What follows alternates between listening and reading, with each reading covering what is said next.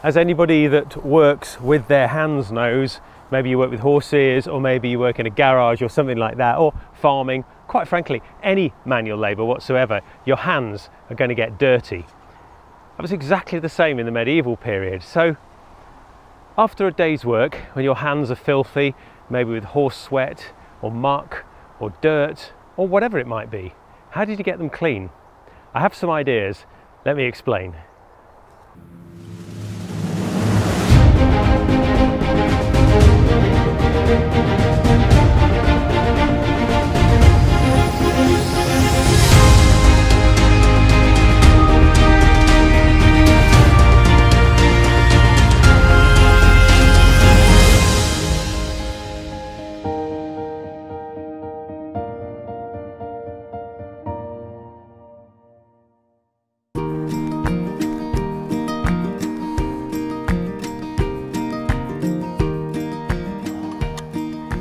The first thing you do if you've got mucky hands is, and we've all done this as kids, you just wipe them on the ground, and I'm sure that was done many times. You probably wouldn't wipe it on your clothes though, because your clothes, it's difficult to get them clean as well, so you'd sort of try and avoid that, but wiping things on the ground is perfectly reasonable. The next thing you do is, of course, water. You would bring with you some water. It doesn't have to be particularly clean water. You could just scoop this straight out of the well or straight out of the stream. And if you use that, you can just rub the worst of it on your hands and get some of it off. Now, the problem with water is it's heavy to carry. You obviously, if you're going to wash with it, you don't really need it to be good for drinking, so you can use your sort of secondary water or water you've got from a puddle or whatever it is. And it takes off the worst of the muck. The problem is that doesn't actually get rid of all the dirt, and it doesn't actually get rid of a lot of grease if you've got grease on your hands. So if you've been working with horses, for example, grooming them, tacking them up, horse sweat and lanolin and all that kind of stuff actually is a bit resistant to water. So just actually using water on your hands wouldn't really work. Now, we know there was soap. In fact, bizarrely, soap is actually a very, very early discovery in human civilization. We think the Babylonians had soap, and from about 2000 BC, there is a recipe for soap written on a clay tablet, a Sumerian clay tablet, which of course massively predates the medieval period by thousands of years. When I use the word soap, what I mean is toilet soap, something that you can use to wash with, wash your hair, wash your hands or anything. But of course, soap technically is a group of chemicals which includes things like greases, includes soft soaps, all sorts of other things like that. The key value, I suppose, of soap is that it dissolves grease and it also dissolves in water as well. So the molecule itself actually bonds to dirt and puts it into water, and you can wash it away. So any kind of grease and any kind of alkali will react together to create soap. It's a saponification process, which is just a fancy way of saying soap is made. We know there was a particularly fine type of soap that came from Castile, which was white, and it was made with olive oil and some kind of alkali, and it was ferociously expensive. Your average working person, your average craftsman, your average washerwoman was not going to be able to afford Castile soap. It was the sort of thing reserved for lords, ladies and nobility, and if you had Castile soap, you would show it off. There were two other types of soap that were made in England in particular.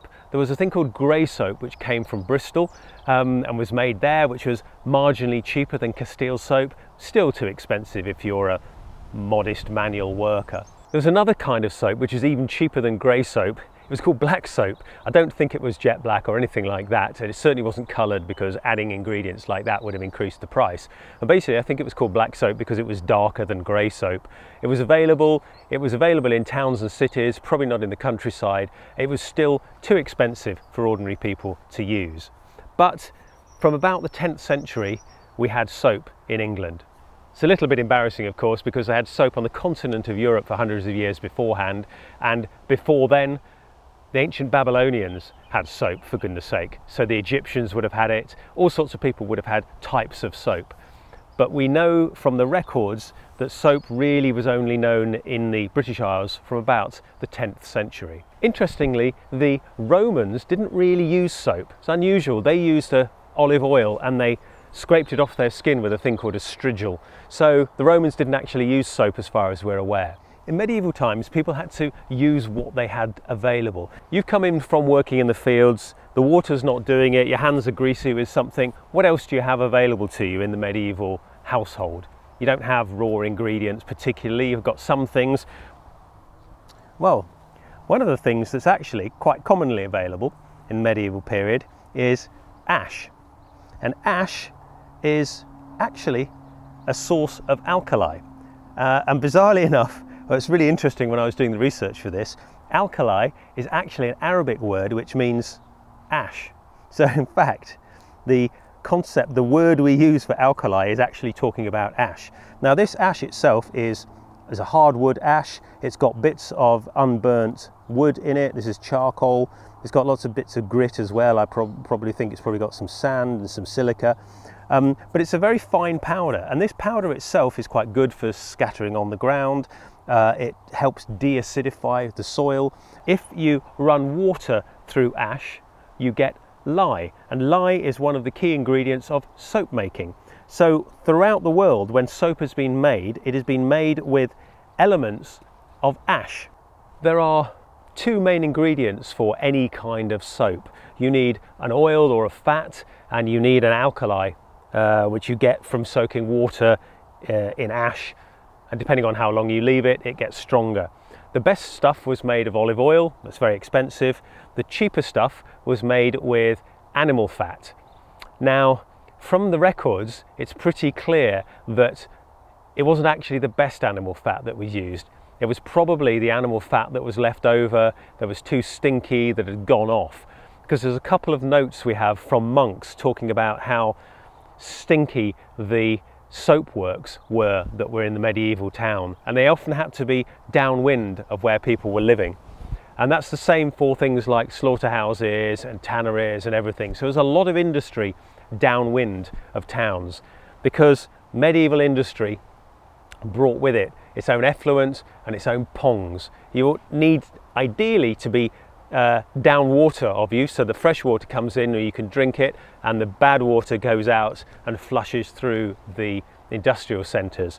But also you want the smells to be going away from where you're living, ideally. Now, obviously, medieval people probably wouldn't have known that what they were doing is using the precursor to soap making to clean their hands. But if you take a pinch of ash and rub it on your hands, you wet your hands first, take a pinch of it, rub it in to your hands. The grittiness of the ash helps take away some of the dirt from your skin, and there is an instant saponification action, instant soap making action on the grease of your skin and the grease on your hands. So one needs to get it off quite quickly, because it can be quite dangerous, and I wouldn't recommend anybody doing this on a regular basis, because the alkali is actually quite aggressive and can badly burn your skin. So if you want to try this, be very, very careful. But what it does do, it has a very strong cleaning effect on your skin. I can feel my hand has been quite nicely degreased. So simple ash and water acts as a very, very efficient cleaner of your hands. So you come in from the fields, grab a bit of water, grab some ash, wash your hands, dry them, or maybe just drip them or whatever, drip them dry, and then you're ready to eat your food. I find it fascinating to think that water and ash actually can clean your hands quite efficiently. You'd probably want to be a bit careful about using it too often, because it is quite strong and the ash will vary in quality. But basically, you have all the ingredients you need to actually degrease your hands quite efficiently with a waste product from the fireplace and water got from a stream. And I bet you this has been used for thousands of years.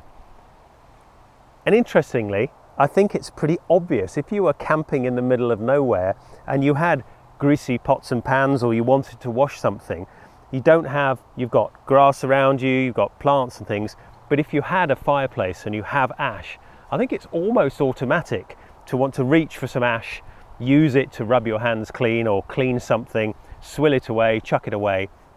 And it might be that cleaning with ash predates civilization or predates the understanding and the invention of soap. I reckon millions upon millions of human beings have used ash to take away grease without realizing that in fact what they were doing is creating a kind of automatic soap by doing so.